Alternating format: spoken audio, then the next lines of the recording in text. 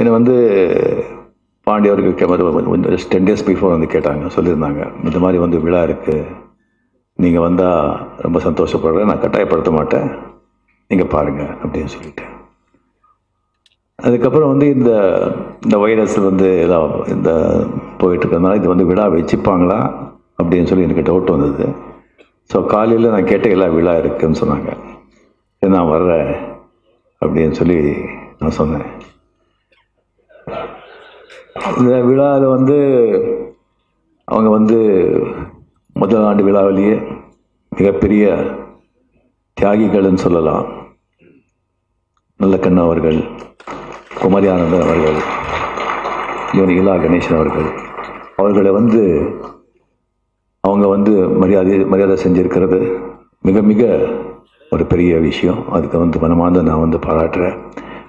நல்லக்கண்ணு அவர்கள் வந்து நம்ம கக்கன்னு வந்து நம்ம யாரும் பார்க்கல, அந்த கக்கனோட இன்னொரு ரூபந்தான் நல்லக்கண்ணு அவர்கள். நம்ம குமரி ஆனந்தன் அவர்களுடைய வந்து தமிழ் வந்து அவர் பேசிகிட்டு இருந்தால் கோவில் மணி அடிக்கிற மாதிரி அதை ஓசை, அந்த வார்த்தைகள் கேட்டுகிட்டே இருக்கலாம். மிகப்பெரிய காங்கிரஸில் வந்து மிகப்பெரிய தியாகங்கள், சேவைகள் செஞ்ச மிகப்பெரிய மனிதர் குமரி ஆனந்தன் அவர்கள்.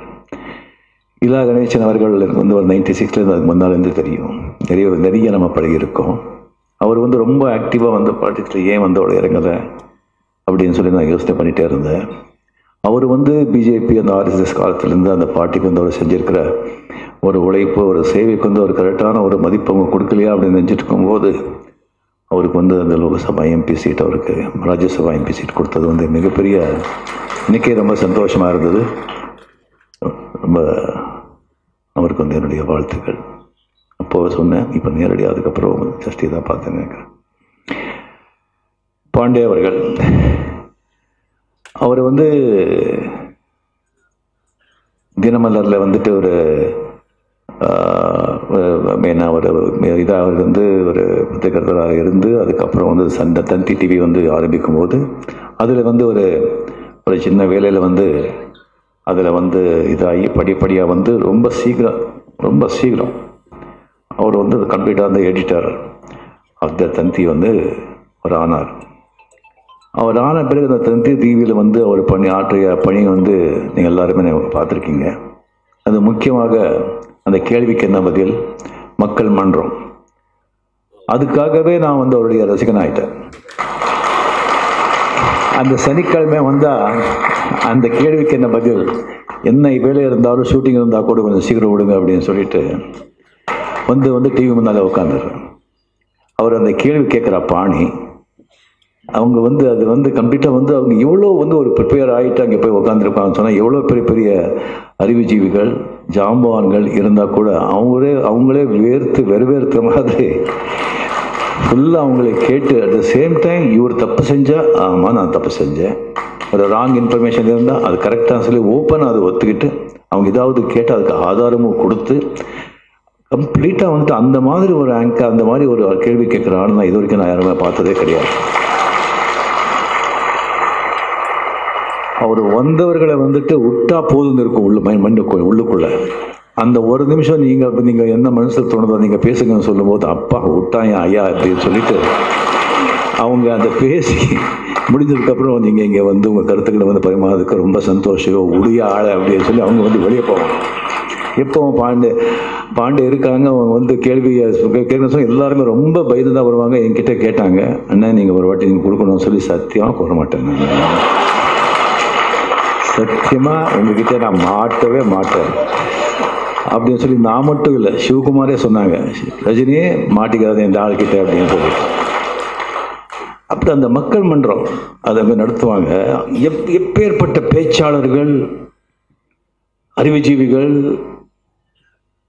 எப்படி பேசுவாங்க, 6 பேர் உட்காந்து பேச ஒவ்வொரு கருத்தும் அப்படி இருக்கு. ஒரு கருத்து ஒரு சொன்னார், கருத்து கரெக்டாக இருக்கு, இவர் கருத்து கரெக்டாக இருக்கு அப்படின்னு சொல்ல ஒரு சிந்தனை, மொழி, அந்த பேசுகிற பேச்சு அதெல்லாம் பேசி முடித்த பிறகு 6 பேர் ஜாம்பவான்கள் பேசி முடித்த பிறகு லாஸ்ட்டில் வந்து இவர் மைக் எடுத்து ஒரு கருத்து சொல்லுவார் நடுவராக இருந்து, அது எல்லாத்தையுமே தூளாயிடும். சரி, இப்பேற்பட்டவர் வந்து தந்தியில் வந்துட்டு அந்த மாதிரி அவருக்காகவே வந்து பாண்டியக்காகவே வந்து பார்க்குறது, அதுக்காக எத்தனை பேர் திங்கிறாங்க. அவருக்கு வந்து ஒரு பத்திரிகையாளரை வந்து ஒரு சமூகத்தின் மேலே, மக்கள் மேலே அவருக்கு இருக்கிற அன்பு, ஒரு பாசம், எல்லாரும் நல்லா இருக்கணும், சமூகம் நல்லா இருக்கணும், நாடு நல்லா இருக்கணும் அப்படிங்கிற அந்த ஒரு ஆர்வம் இருக்குல்ல, அது வந்து மிகப்பெரிய, எவ்வளோ பாராட்டினாலும் பத்தாது. அது வந்து ஒரு ஆண்டவனுடைய கிஃப்ட், ஒரு விபூத்தின்னு சொல்லுவாங்க. அந்த விபூத்தின்னு சில பேருக்கு ஆண்டவன் இதுக்காகன்னு பிறக்க வச்சிருப்பான். அதுக்காக அவங்க வந்து அந்த தொழில் அவங்க போயிட்டாங்கன்னு சொன்னால் அவங்க வந்து அப்படியே வந்து நட்சத்திரம், துருவ நட்சத்திரம் ஆகிடுவாங்க. இந்த ஃபோர்ஸாக போகிறவங்க தான் அவ்வளோ ஜெயிக்க மாட்டாங்க. எல்லாமே கம்ப்ளீட், ஒருத்தர் ஒரு ஆக்டரு, ஒரு ரைட்டரு, ஒரு இன்ஜினியரு, ஒரு டாக்டரு அப்படின்னு சொல்லிட்டு விபூத்தின்னு சொன்னால் பிறந்தனாலே அதுக்காகவே பிறந்திருப்பாங்க அவங்கெல்லாம். ஸோ இந்த மாதிரி கம்ப்ளீட்டு ஒரு பத்திரிகையாளர் ஆகவே பிறக்க வச்சிருக்கார் ஆண்டவன் அவருக்கு.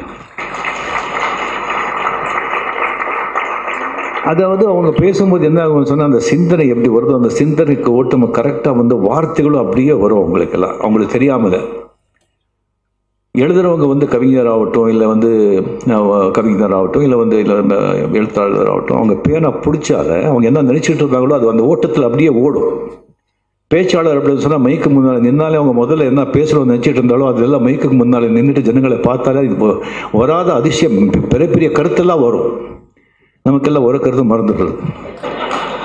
முதல்ல என்ன பிளான் பண்ணி வந்திருந்தா கூட பார்த்து சிலதெல்லாம் ஐயோ அதை விட்டோமே இதை விட்டோமே அப்படின்னு சொல்லிட்டு, அந்த மாதிரி பாண்டியர்கள் திடீர்னு சொல்லிட்டு தந்தி டிவியை வந்து விட போகிறாங்க, தந்தி டிவியில் இல்லை அவர் அப்படின்னு சொன்ன உடனே ரொம்ப ஷாக்கிங்காக இருந்தது.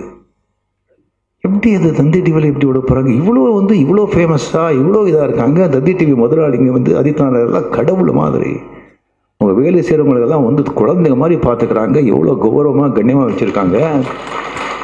இதை விட்டு இவர் தாண்டி என்ன பண்ண போகிறாரு அப்படின்னு சொல்லி எனக்கு ஆச்சரியமாக இருந்தது. அவருக்கு டைரெக்டாக நான் கேட்கல, நான் இது மட்டும் ஒரு 2-3 வாட்டி தான் அவர் மீட் பண்ணியிருக்கேன், பேசியிருப்போம் இல்லையா.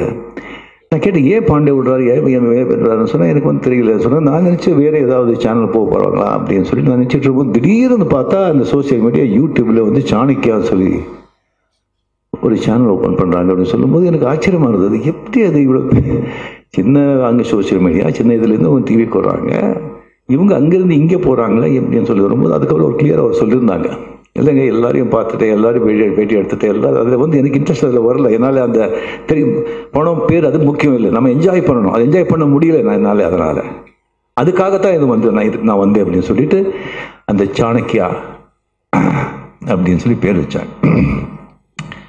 அந்த சாணக்கியான்னு பேர் வச்சதுலே இந்த சாணக்கியனுடைய மூளை எவ்வளோ வந்து இப்படி சொல்லி உங்களுக்கு வந்து தெரிஞ்சு போச்சு. இந்த சாணக்கியர் பற்றி எல்லாருக்கும் தெரியும், நிறைய பேருக்கு தெரியும். இது வந்து இந்த சாணக்கியர் வந்து சந்திரகுப்த மௌரியா, அந்த மௌரியா அந்த டேனஸ்டி, அந்த நந்தா டேனஸ்டியை வந்து நடந்த வாரில் வந்துட்டு அந்த மௌரியா அந்த டேனஸ்டியை வந்துட்டு அழித்து அந்த நந்தாஸ் வந்து இந்த மௌரியாஸில் வந்து யாருமே ஒருத்தர் கூட வாரிசு இருக்கக்கூடாதுன்னு சொல்லி அவங்க குடும்பத்தை அழிச்சிட்டு இது பண்ணும்போது சந்திரகுப்தா மட்டும் தப்பிச்சு தலைமறைவாக வாழ்ந்துட்டு இருப்பாங்க. தலைமறைவாக அப்போ வந்து சின்ன மாதிரி 16 வயசு தான் இருக்கும். சாணக்கியர் வந்து நந்தா அவங்களுடைய அந்த சபையில் வந்துட்டு ஒரு அவமானம் ஏற்பட்டு, உங்கள் ஆட்சியை நான் வந்து கீழே வீழ்த்துவேன் அப்படின்னு சொல்லி சபதம் எடுத்து அவத்தனை முடிய போட மாட்டேன் மறுபடியும் அப்படின்னு சொல்லி வந்த பிறகு சந்திரகுப்தருக்கு அது தெரிஞ்சு சாணக்கியர்கிட்ட போவார். போயிட்டு நீங்கள் எப்படி எடுத்திருக்கீங்க, நான் சந்திரகுப்தா நான் எப்படி இருக்கேன்னு சொல்லும்போது, சரி முதல்ல வந்து என்கிட்ட இரு சொல்லிட்டு அவர் தான் அர்த்த சாஸ்திரம் அந்த அரசியல் பற்றி எல்லாத்தையும் வந்து இங்கேருந்து நம்ம பிரிட்டிஷ் கோஹினூரை விட அங்கே கொண்டு இன்னமும் கொள்ளையடிச்சிட்டு போகிறாங்க, எடுத்துகிட்டு போகிறாங்க. இப்போ கூட அவங்க கோஹினூரை விட ரொம்ப பாதுகாப்பாக பார்த்துட்டு இருக்கிறது மட்டும் இல்லை, அதை படிச்சுட்டு அது போல் வந்து எடுத்துகிட்டு இருக்கிறது அந்த அர்த்த சாஸ்திரம் தான். அந்த மதிப்பு மரியாதையை வச்சு அவங்க பார்த்துட்டு இருக்காங்க. நாம் ஜஸ்ட் அதை பற்றி பேசுகிறதும் கிடையாது. அவர் வந்து சொன்னாங்க, ஒன்று நான் வந்து இது பண்ணுறது ஒன்று பண்ணுன்னு சொல்லிட்டு அவருக்கு வந்து முதல்ல வந்து ஒரு ராஜாவாக இருக்கிறதுக்கு என்னென்ன செய்யணும், எப்படிலாம் இருக்கணும், சட்டங்கள் என்ன, திட்டங்கள் என்ன, ஜனங்களுக்கு என்ன சட்டங்களை போடணும், எப்படி பார்த்துக்கணும், யாரை கிட்ட வச்சுக்கணும், யாரை தூரம் வச்சுக்கணும், எல்லார் பேச்சும் கேட்கக்கூடாது, யார் பேச்சும் கேட்காம இருக்கவும் கூடாது, எல்லார் பேச்சும் கேட்குறவனும் உருப்பட மாட்டான், யார் பேச்சும் கேட்காதவனும் உருப்பட மாட்டான். அது வந்து கரெக்டாக நம்ம அளவாக நம்ம வந்து தெரிஞ்சுக்கணும். எல்லாத்தையும் அவங்க ப்ரிப்பேர் பண்ணி அவங்க கூட வந்து ஒரு 5-6 பேர் இருந்தாங்க. அவருக்கு வந்து ஒரு நம்பிக்கை வந்த பிறகு சொன்னாங்க, இப்போ ஜனங்க மத்தியில் போயிட்டு சந்திரகுப்தா உயிரோடு இருக்கா அப்படின்னு சொல்லி ஒரு வதந்தி, ஒரு விஷயத்தை பற்றி, ஒரு கருத்தை போய் ஜனங்கிட்ட சொல்லுங்க அப்படி. அந்த 4-5 பேர் போயிட்டு வந்து சந்திரகுப்தா அப்படின்னு அவர் வந்து உயிரோடு இருக்காங்க அப்படின்னு சொல்லிட்டு கம்ப்ளீட்டாக வந்து அங்கே மூலையில் எல்லாம் பேசிட்டே வந்தாங்க. அது பேசுகிற ஜனங்கள்லேருந்து என்ன ரியாக்ஷன் முதல்ல தெரிஞ்சுக்கோங்க. அவங்க எப்படி அதுக்கு வந்து வந்து அது ரியாக்ட் பண்ணுறாங்க. இருக்கட்டும் போட்டோம் அப்படின்னு நினைக்கிறாங்களா, அப்படியா அப்படின்னு கேட்குறாங்களா, அவங்க ஆர்வம் எவ்வளோ இருக்குது அது முதல்ல நீங்கள் பாருங்கள். அதை முதல்ல பார்த்துங்கன்னு சொல்லிட்டு வரும்போது ஒன்று சொன்னாங்க, இல்லைங்க ரொம்ப ஆர்வமாக இருக்காங்க. நிஜமாவா அப்படின்னு கேட்குறாங்க. அப்படியா அப்படின்னு விசாரிக்கிறாங்க அப்படின்னு சொல்லி வரும்போது சாணக்கியர் சொன்னார், சரி கொஞ்ச நாள் ஆன பிறகு நான் வந்து சந்திரகுப்தரை அங்கே பார்த்தேன், இங்கே பார்த்தேன், அங்கே இருந்தார், இங்கே இருந்தார், சும்மா அவர் இந்திரர் மாதிரி ஜொலிக்கிறாரு, அவரை பார்த்தாலே கண்ணை எடுக்க முடியல, அப்படி எல்லாம் எடுத்து சொல்லிட்டு வாங்க அப்படின்னு சொன்னாங்க. எல்லாரிடத்தையும் அப்படியே வந்து அவர் சொல்லிட்டே வந்தாங்க. அப்படியே பரவி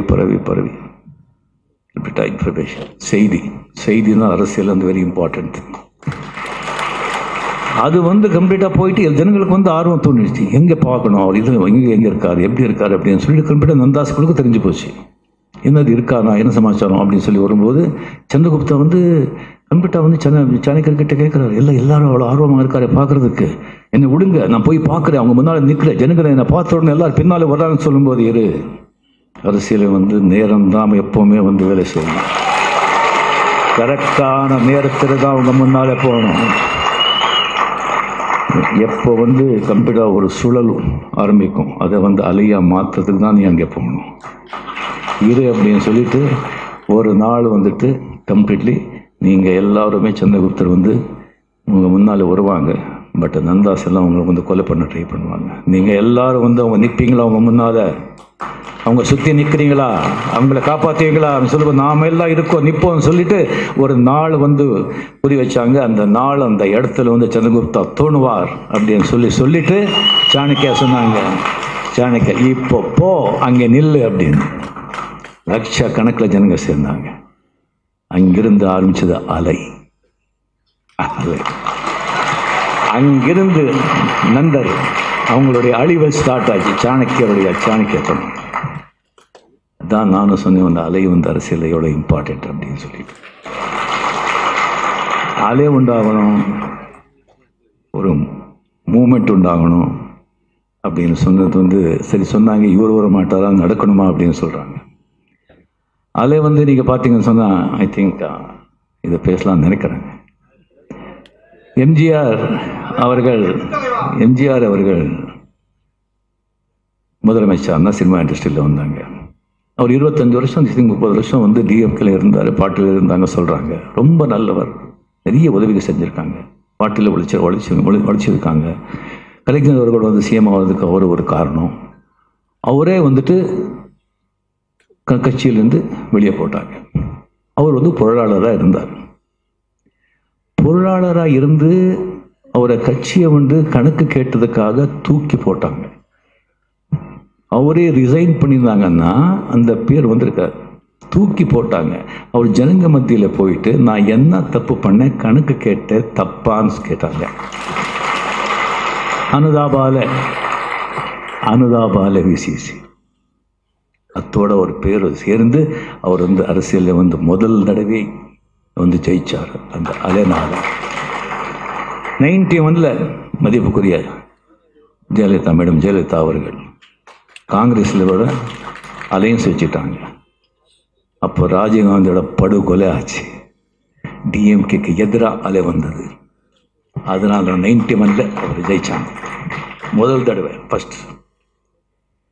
என்டிஆர் ஆந்திராவில் ஒரு ஆண்டில் I think 3 chief minister change பண்ணாங்க. டெல்லியிலேருந்து இந்திரா காந்தி அவர்கள் கம்ப்ளீட்லி ஆந்திராவில் எல்லாருக்குமே வந்துட்டு ஆந்திராவை யார் ஆள்றது, ஆந்திராக்காரர்களா தெலுங்கு ஆளுகளா அப்படின்னு சொல்லிட்டு எழுந்தார் என்டி ராமராவ் தெலுங்கு பிரதிஷ்டா அப்படின்னு சொல்லி அலை உருவாச்சு.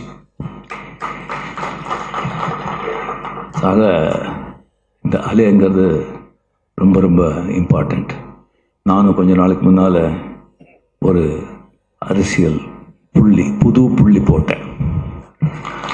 அந்த புள்ளி இப்போ சைலண்டா குவைட்டா யாருக்கும் தெரியாம ஒரு சூழல் உருவாயிட்டுச்சு. இந்த வைரஸ் இதுலேயும் ஒரு சூழலா உருவாயிடுச்சு, தடுக்க முடியாது. ஏன்னா கடல் மத்தியில், மக்கள் மத்தியில் இப்போ அது ஒரு ஒரு ஸ்ட்ரென்த்தான ஒரு வலுவாய்ந்த ஒரு அலையா மாற்றணும். அதுக்கு ரஜினிகாந்த் போகணும், ரஜினிகாந்த் ரசிகர்கள் போகணும் அலையா மாற்றுறதுக்கு. அந்த அலை கரையை நெருங்க நெருங்க நெருங்க, தேர்தலை நெருங்க நெருங்க நெருங்க, அந்த தேர்தல் கரையை வரும்போது அது பெரிய அரசியல் சுனாமியா மாறும். அது சுனாமியா மாறுறது ஆண்டவன் கையில தான் இருக்கு. அந்த ஆண்டவ மக்களான நீங்கள் தான் அது உருவாகணும். அது உருவாகும், அற்புதம் அதிசயம் நடக்கும் அப்படின்னு சொல்லி இந்த பாண்டி அவர்கள், இலா கணேசன் அவர்கள் சொன்னார்கள். இதை டெஃபினெட்லி காலம் போக போக முதல் ஆண்டிலேயே இதை பார்க்கும்போது எனக்கு கூட துக்ளக், நம்ம மதிப்புக்குரிய அவருடைய துக்ளக் ஆண்டு விழா வெயிட் பண்ணுவாங்க, தரையிலெல்லாம் உட்காருவாங்க, வெளியிலெல்லாம் நிற்கிறாங்க. நெக்ஸ்ட் 2வது ஆண்டு விழா எலெக்ஷன் டைமில் வரும். அப்போ இது எங்கே இது பத்தாதுன்னு நினைக்கிறேன். அது போக போக டெஃபினெட்லாக துக்ளக் விழா எப்படியோ சார் எப்படி அரசியல் ஒரு பேர் பெற்றாரோ அதே மாதிரி என்னுடைய நண்பர் பாண்டே அவர்கள் உயர்ந்து மக்களுக்கு நிறைய சேவை செய்யணும் அப்படின்னு சொல்லி அந்த ஆண்டவனை வேண்டி இந்த 2வது ஆண்டு விழாவின் மனமார்ந்த வாழ்த்துக்களை தெரிவித்து